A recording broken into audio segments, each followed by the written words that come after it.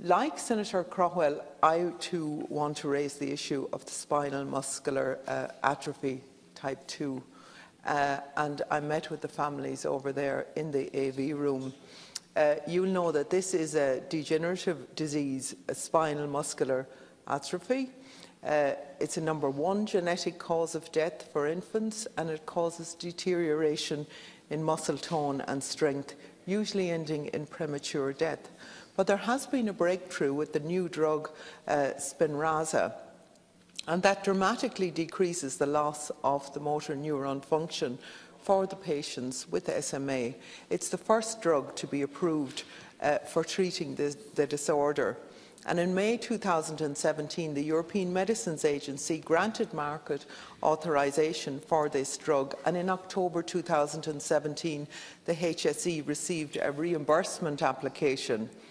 There was therefore great disappointment amongst the SMA community when in December 2017 the National Centre for Pharmacoeconomics completed a health technology assessment of Spinraza and did not recommend the reimbursement at the price submitted.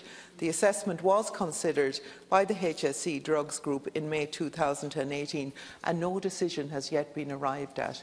And I would ask the Leader of the House to bring our concerns about that to the Minister for Health and to ask him to speed up the process, because unfortunately a lot of the people affected by this don't have the luxury of time, and indeed it is a travesty and contradicts the scientific evidence of the merits of the drug that it hasn't been approved for reimbursement. It has been approved in 19 other countries.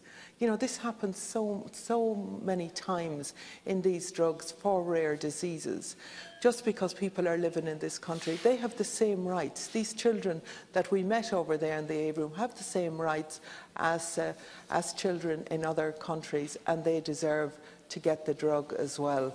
And it's not down to an issue of cost, because surely to God, if we can give charitable status to foreign vulture funds who make billions out of this country, surely we can make these drugs available to a small number of children and people affected. Thank you, Cahill.